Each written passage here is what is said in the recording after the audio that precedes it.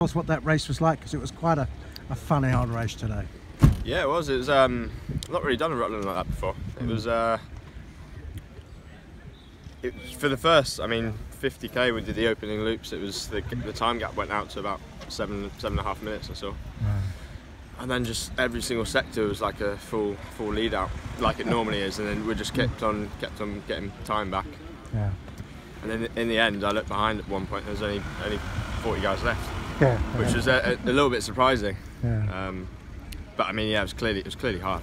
Yeah. Well, I noticed Connor lit it up over Sawgate the last time through. How were you guys in the group?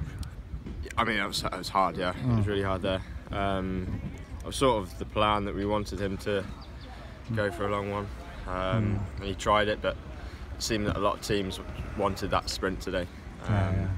A lot of them brought some good sprinters, so I think I think in that final we're up against it really.